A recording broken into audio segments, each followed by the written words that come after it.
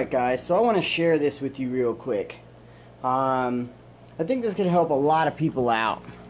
So, what this is actually called, by a lot of places, just filter media, or pool filter media, or pond filter media, even aquarium filter media. But it's not normally sold in the aquarium hobby in this size or at the prices that I'm finding it for. So this one and this one here specifically were bought from a local fish store of mine for $20 each, and that's a 50-pound bag. So this one here is this, and that's the color it is. Much smaller than pea gravel, probably a quarter of the size of pea gravel. I mean, just perfect consistency for planting. It's not enriched, of course, it's just an inert pebble, but it's a great size. Now, both of those 20 bucks a piece.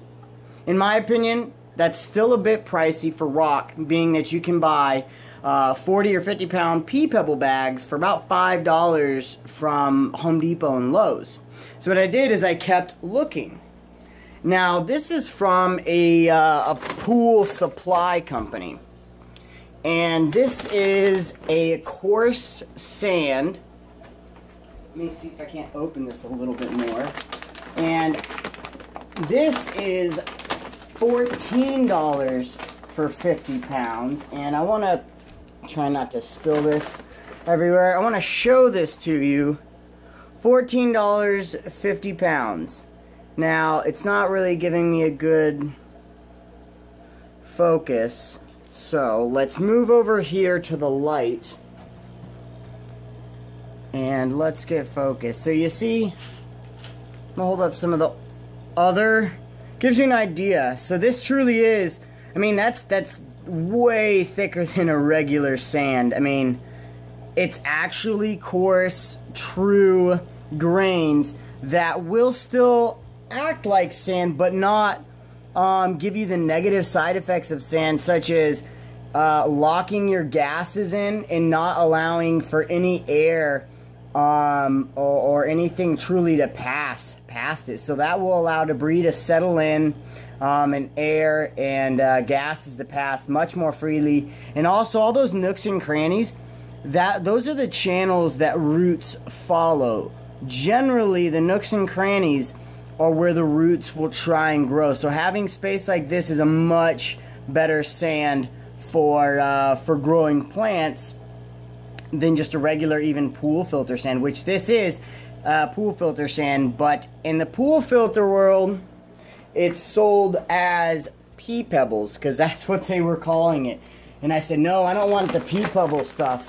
That's way too big. And they said, nope, that's what this stuff is actually called.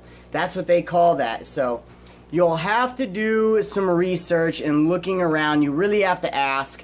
That was from a small mom and pop pool store. I went to one of the big name brand ones around here, Leslie's.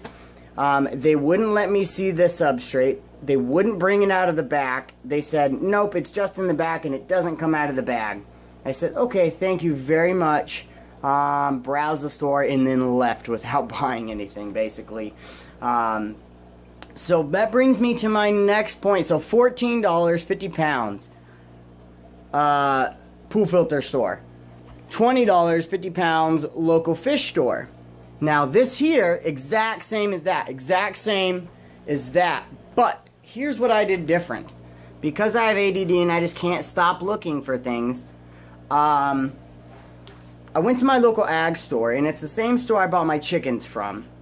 And it's the same store I get my feed from. I try and bring them money because they're a small business, they're close to me, and they're genuinely nice, kind people, which is very important to support those people. And that's why I support a lot of the local and even non-local hobbyists like Lucas or Corey, and those types of people. So I went to them and I asked if they could get me substrate, and this is what they were able to get me. Now, it took a few weeks for them to get me this, but All I did was I literally brought them in a sample of this, just a small Ziploc bag, a few pebbles. I probably bought them about, well, about that much. And took a few weeks, but they sourced it out like they always do for me. They're constantly finding stuff for me. And I want to mention this, the difference between them, a small, which it was D&L Ag Mart in McKinney, Texas, the difference between a small ag store and your big chain ones like Tractor Supply, and every store for that matter, between the family owned and a giant chain store, is a chain store's employees have protocols and rules that they have to follow, and they cannot go above those rules. There's generally a code they have to type in to even override a sale or something in their little register. While your mom and pops have free range of they do whatever they want, they price it however they want. If something's damaged, they give it to you for half price. While at a giant chain store, it is what it is. They can't do anything. So that's generally why I like going to them. I went there and I asked them, do you think you could find me some gravel? Because they find me a lot of products for my garden. And they said, yeah, we could look into it. It took them a few weeks. I checked in with them, constantly in there talking with them. And here we are, 3 weeks later, and I mean, this is what they give me. Literally, it's the exact same stuff. Same bag, same everything. Now, the only difference is what I paid for it. So, $20 for 50 pounds. $9.99 for 50 pounds is what I paid for that. After tax, $10.81. And I don't have to drive 30 minutes there and 30 minutes back. That saves me at least $30 because I don't have to spend $10 in gas, at least $20. $10 in gas there and back in my big truck, and then $10 in cost. Alright, so I just want to mention this real quick. For the DIY self-finding, self-locating where you do the work for the substrate, I don't know if you're going to be able to find it, if your ag store is going to be able to get it for you, if you have an ag store, but I would suggest that you go and try it. I find a lot of amazing stuff in my ag stores. They have fish mox, which is fish amoxicillin, which is another antibacterial. It's not the best price, but it's better than going and buying 100 gallons or treats 100 gallons API. It's a lot cheaper than that. You get 30 pills of 500 milligrams, each 500 I believe treats either 20 or 30 gallons, so you're treating much more for a very similar price. It's not bulk, but it's still a lot cheaper. They also had, it wasn't tetrasilane, but it was a silane, so it is another antibacterial for fish as well for around the same price, and you're still treating closer to, I want to say 1,000 gallons versus 100 gallons, which is what you get from API. So the point I want to make from this is try your local ag stores. They deal with farmers who farm fish, or, you know, and it's not just like your farmers that are farming fish. It's like, well, I want to stock my pond with fish. I got these fish and they're in one of my big stock tanks that I have because I'm a farmer and I have those. And before I put them in my pond, I noticed that they didn't look healthy and I want to treat that. Farmers are very smart people. If you're a farmer out there, farmers are very smart people. They're day in, day out, working their butts off, looking at if they have livestock, they're constantly dying. I mean, these people are like, they're practically vets, except they can't do the surgery. And I wouldn't be surprised if some did. I mean, but they're constantly, they can look at, you know, one of their livestock, with a sheep or a cow or whatever, they look at it and they say, man, that guy, he's not acting right. And within a matter of minutes, they're probably diagnosing internal parasites, or, oh, he's got a tapeworm, or, oh, he's got an eye infection, or something's wrong. So farmers are very, they're smart people, and they're able to do a lot, especially when it comes to animals. Now, we might not see that because we're looking at pet stores, and you go talk to PetSmart employees, they don't know anything. Not that they don't know anything. I have Petco employee friends and some PetSmart friends, but they don't do it on a day in, day out, this is my way of life business. It is their kind of way of life, but it's not like, if I lose this sheep, it's going to cost me a couple $100, or I don't get to eat as much or what I would like, It's just, it costs them so much more, so they tend to try a whole lot harder, and it's something they've grown up doing.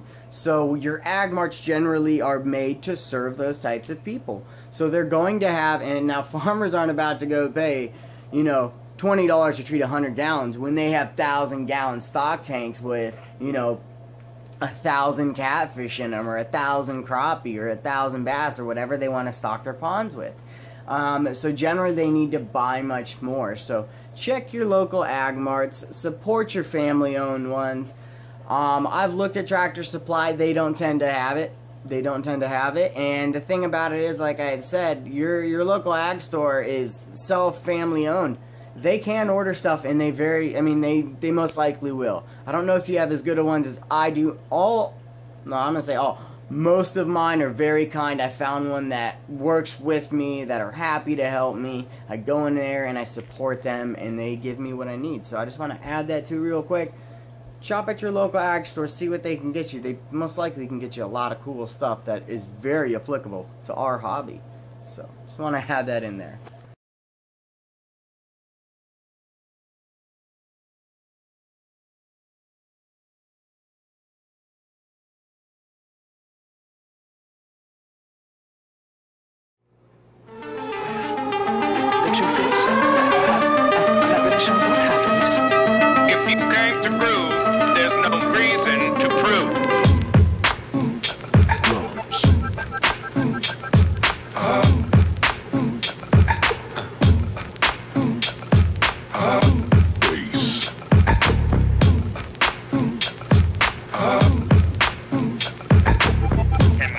Got yourself something funky.